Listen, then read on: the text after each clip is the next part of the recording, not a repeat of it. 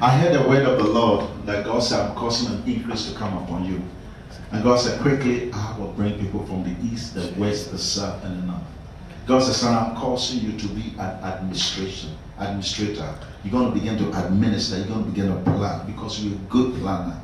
And God said, things are going to come. God said, son, quickly, I'm going to give you a building. Quickly, I'm going to give you a building. As a matter of fact, let me tell you something. I see a church folding up, getting out, and they are going to call you and say, are you interested in this building? And God is going to begin to do a work. As a matter of fact, I don't know your background, but I'm seeing you. This is a vision I'm seeing, an open vision. I see a vision. You're standing in a Baptist church ministry.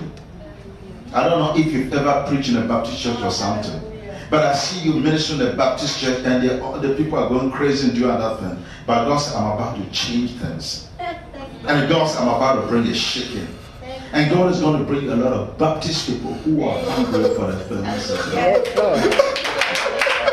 And you're going to begin to teach them. For the spirit of Baptists have come against you.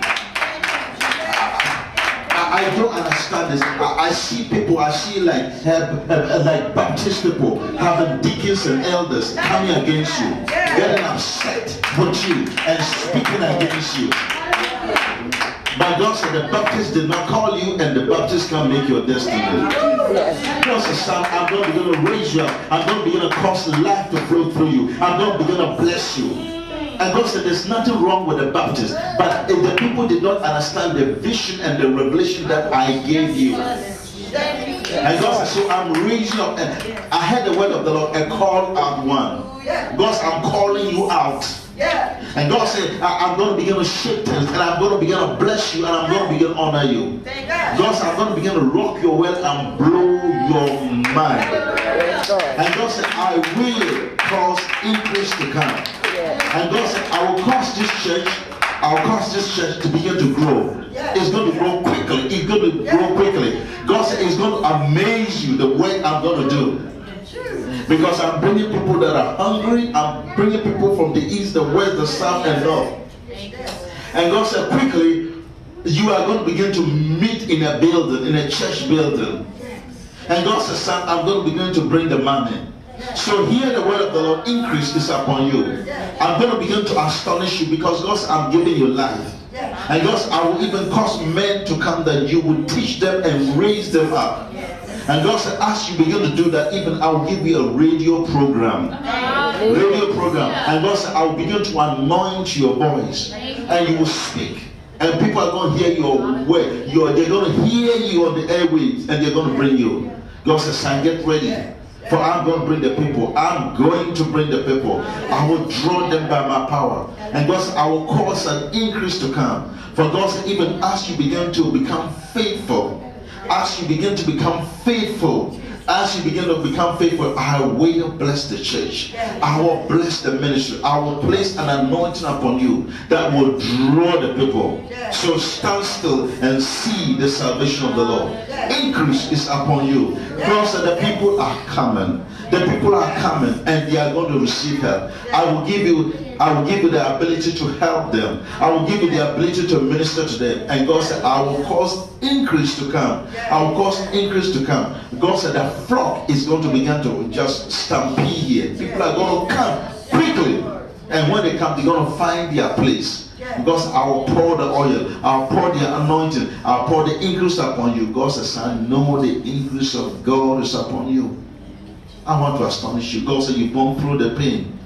You've come to a place of dissolution, disappointment, and where the church have talked bad about you and other things. But God says, son, I'm here to vindicate you. I'm here to vindicate you. I'll pour life into you. I will bless you.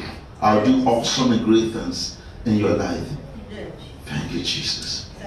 God says, it's a new season. It's a new day for you. And God says, son, see what I will do in your life. I will bless the way. And the church will grow and grow and grow. And God said, a quick work I will do. a quick work I will do.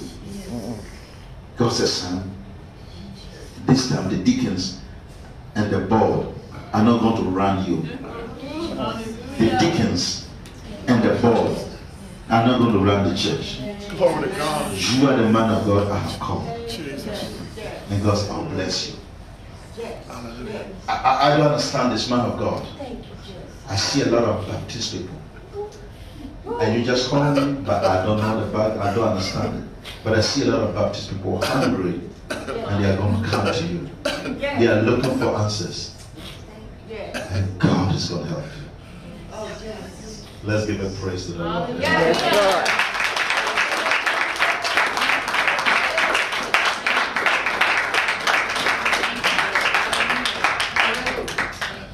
the Lord. God bless you, man of God. Receive your pastor. Oh, what is all this about Baptist people? What is that?